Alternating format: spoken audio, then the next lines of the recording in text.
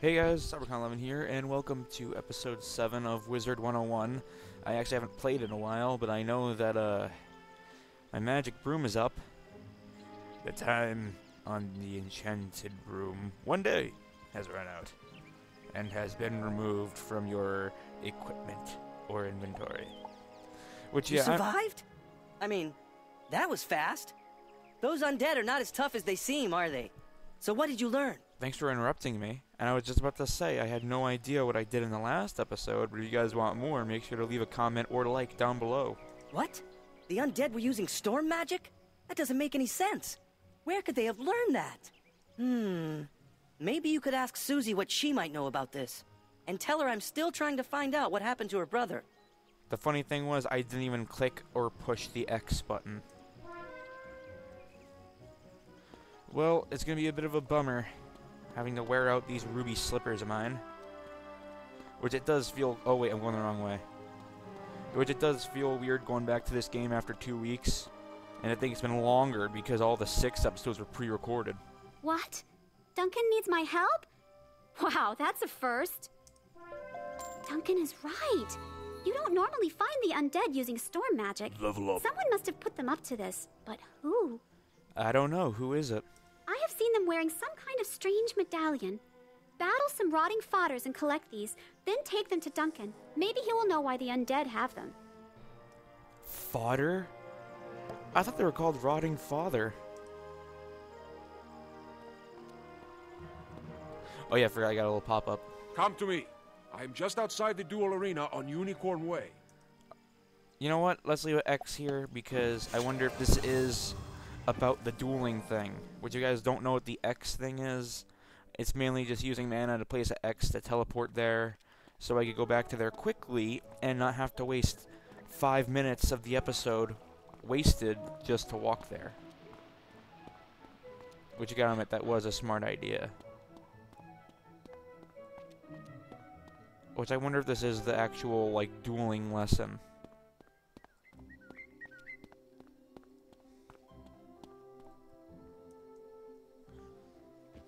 Aha! Hello there, my friend. Headmaster Ambrose has asked me to show you more of the art of dueling, no? Most excellent. This will take but a few minutes. Enter the door to the arena to begin. So what level am I anyway? 6? Yeah, I'm 6. Which I thought this was level 10 when I was doing it. Welcome, my friend, to the dueling arena. You wish to learn more of the art of dueling, no? Yes, I would like to learn more. Outstanding. Approach the puppet, and we shall begin your lesson. Okay, I shall. Let us begin by explaining power points. You may call them pips for short. Power points are magical energy. Gaining pips allows you to cast more powerful spells. Every round, you will receive another pip. You can see the number of pips each participant has by looking at the circle around their feet. Nearly every card has a pip cost. It is the number in the upper left-hand corner, yes? You can only cast a spell if you have enough pips to do so. Let us start with one spell with a pip cost of 2. But you only have 1 pip, so you cannot cast this turn. You will have to pass. You can also use a 0-rank spell if you want to save up power pips. Good! You have passed and gained another pip. With 2 pips, you can now cast the troll spell. Ah, but look! You have drawn another card. Tough. This is an enchantment card.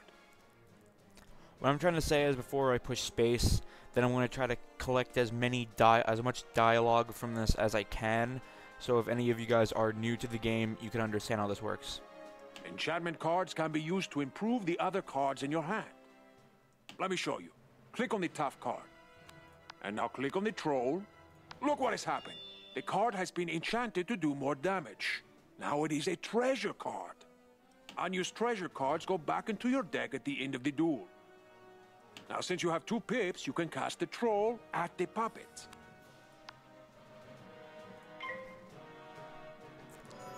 Oh, puppet getting trolled.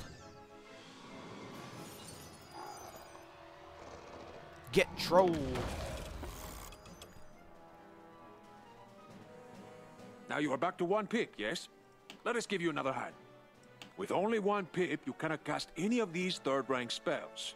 You will need... But wait! There's another way. Let me show you. I'm sorry about that. He was saying that I needed to wait for 3 pips. Like, so meaning by passing twice. So, here's what he's going to try to tell me. I've given you a power pip, see? At the beginning of each round, you will have a chance to get a power pip instead of a normal pip. Power pips count double, but only for spells in your class. Now you have 1 pip and 1 power pip. That means you can cast any second rank spell that you wish. Or you can use a third rank spell in your School of Focus. 1 point for the pip, plus 2 points for the power pip. See? The card for your school is now available to you. Cast it at the puppet now.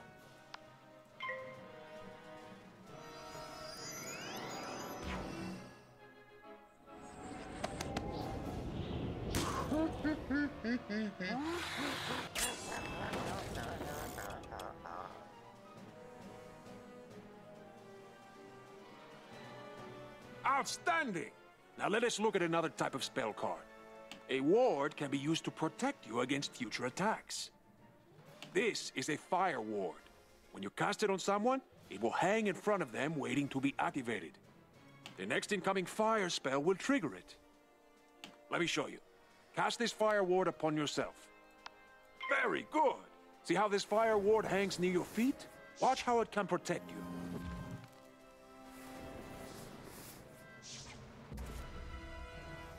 Do you see? The fire ward has activated and helps you resist most of the damage from this attack. Let's try one more hanging spell. This one is called Ice Blade. Cast it on yourself and see what happens.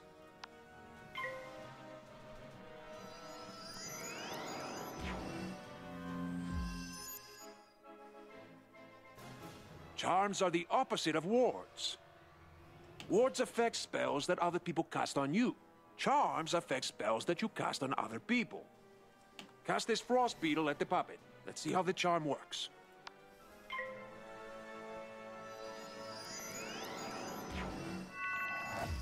Do you see? Your ice beetle has triggered the ice charm. Now the ice beetle is more powerful. Now let us cover one more type of hanging effect. The aura spells. Aura spells affect the target over multiple rounds of combat. For example, the Fire Elf spell will cause 240 points of fire damage, spread over 3 rounds. Let's see how it works. Cast a Fire Elf at the puppet.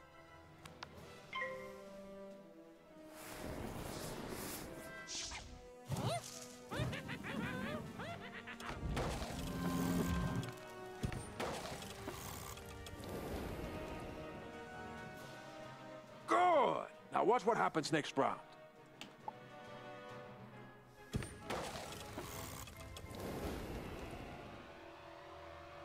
And again.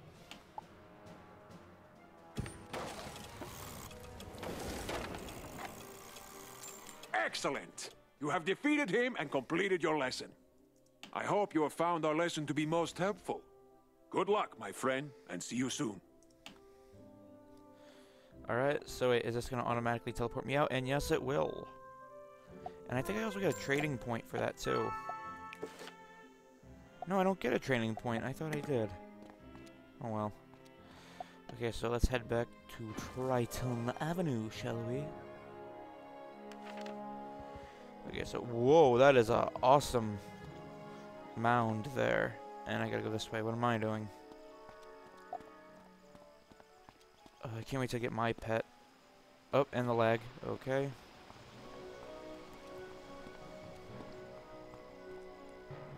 Alright. Wait, I wonder if there's a hidden treasure right here. No, there is not.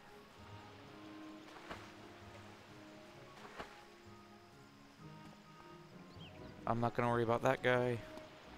Oh yeah, and I forgot about the fishing thing.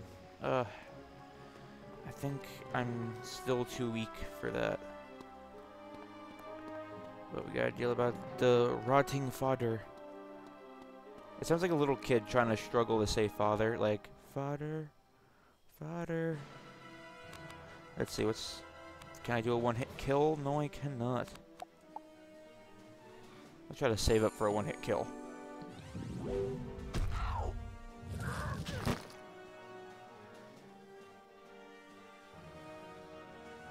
And Let's go, snake.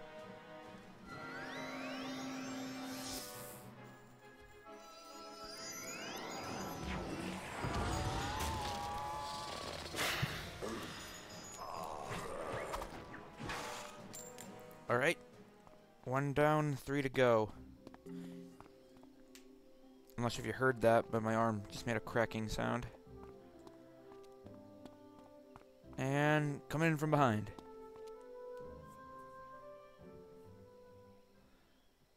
Let's see. Ooh, there's a chance of this one being a one-hit kill.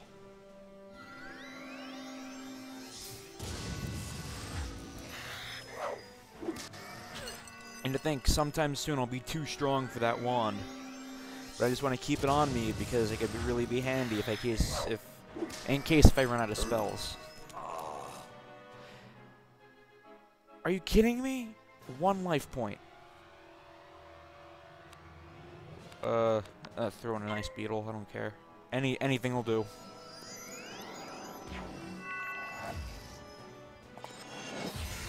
There we go. Okay, so 2 down, 2 to go.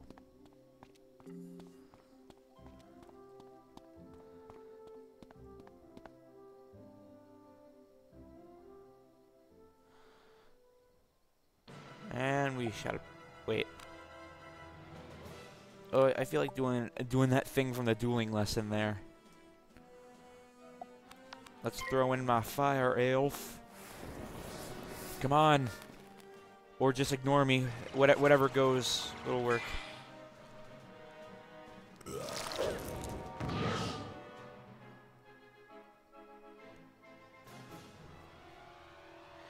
Okay, let's try that again. There we go. That's what I'm talking about.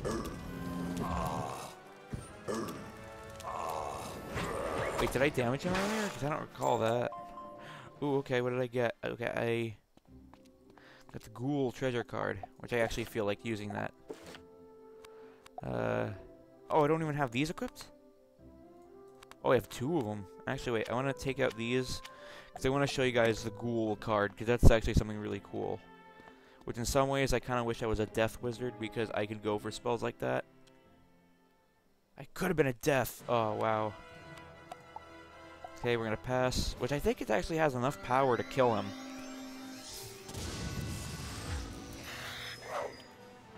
And I kind of feel like that dueling Diego pretty much should have told us about a spell like this.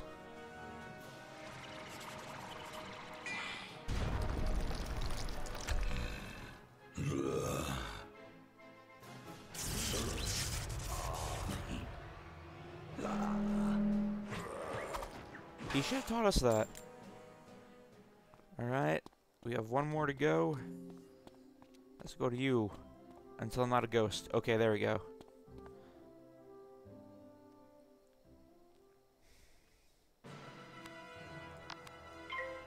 Let's throw in that fire kit. Come on, fire kitty.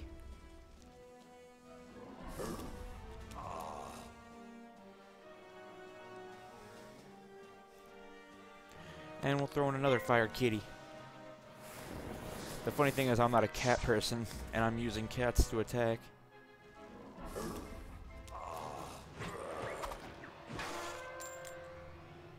Alright, got everything I need, now I gotta go.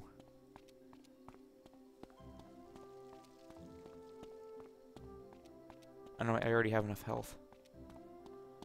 I actually wanted to see, like, I know keeping myself on the sidewalk will prevent me from getting to a battle, but I want to see, like, would I be captured from just walking in the road right now? I guess the answer is no. Hey, look, fish, let's go scare them. Run away, run away. And I'll worry about you next after this quest.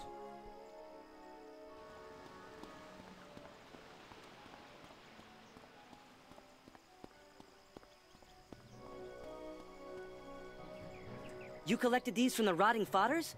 Great! This will help me out. Where could the undead have gotten storm medallions? In order for me to investigate these medallions, I will need some lumina crystals. They store storm magic and will be affected by the medallions. To get some Lumina crystals, you will need to go see Blad Raveneye, the miller by the falls. He runs the storm mill that produces the Lumina crystals. Wow, and I think I was going to go to him anyway. Thank you for also giving me a reason to go up there. Actually, a second reason.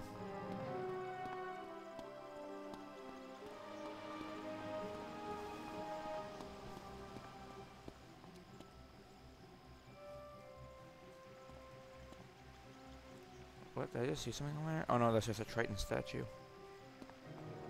Alright, so... You are here investigating these events with all the undead? Oh, ha! It's about time something was done about them. They're scaring all the citizens away. You need some Lumina crystals for your investigation? Why, I'd give you some, but my entire inventory was taken by the undead.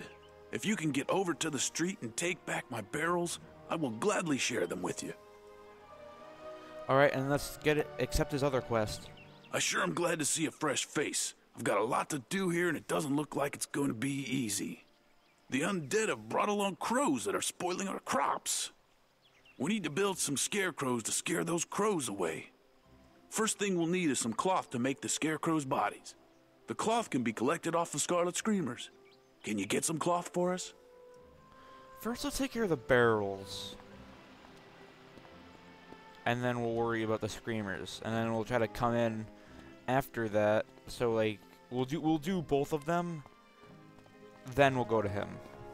Not just do one, go to him, and then another, go to him. Just get the two over with. Okay, 1 barrel down, 2 to go.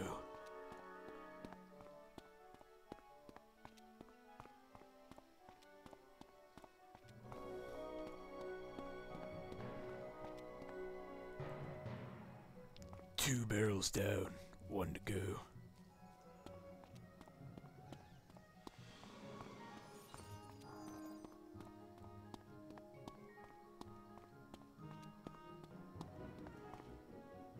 Three barrels down. Scarlet Screamer ahead.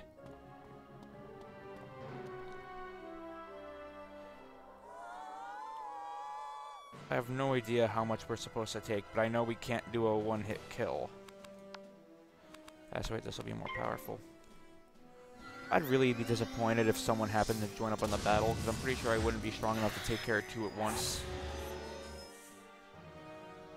And you know what? The Dueling Diego guy should have also gone over boost effects. Now that I mention it, he might call back for me to go over again. So there is a chance he might go over this stuff I'm doing right now. Come on, Kitty! Thank you, Kitty! Alright. We are kind of running low on some mana. So what we are going to do is, I'm going to leave an X here. I am going to go down to the commons. And then, after that, in the next episode, we'll finish up that quest and we'll do more quests. And that is one awesome dragon over there. But yep, that is pretty much all it for this episode. I hope you guys have been enjoying the series. Don't forget to like, comment, subscribe today. Don't forget to check me out on Instagram and to be updated for every time I upload another video, such as this one or Minecraft or other things I like to do. But until then, I'll see you next time. Peace.